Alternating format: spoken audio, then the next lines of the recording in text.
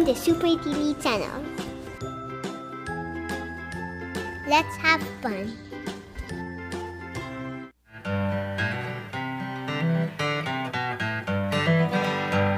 I was walking through the swamp, and what did I see? It was a group of dinosaurs coming after me. They looked real big and very scary. They also looked smooth. Not one was hairy. Oh boy, what a walk. The first one I saw had a huge fancy collar, and he motioned at me to come and follar. I followed him because I couldn't call the cops. He told me he was a Triceratops. He was a plant eater with 3 horns.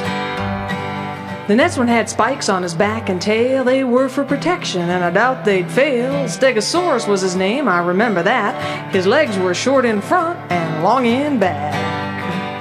What a bodyguard. I heard a big noise way up in the sky, and I looked up and saw a dinosaur could fly. Pterodactyl was its name. It was hard to ignore as it swooped and dipped and smiled as it soared. Talk about a big bird. Brontosaurus was slow but large, you see. It ate plants and veggies, but it wouldn't eat me. Trachodon would eat its fill through a great big mouth shaped like a bill. So far, so good.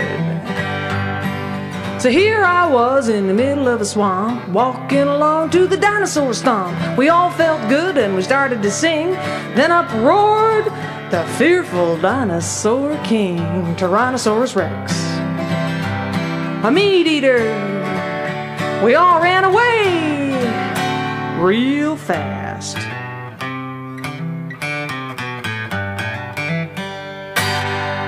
Thank you for watching. See you next time.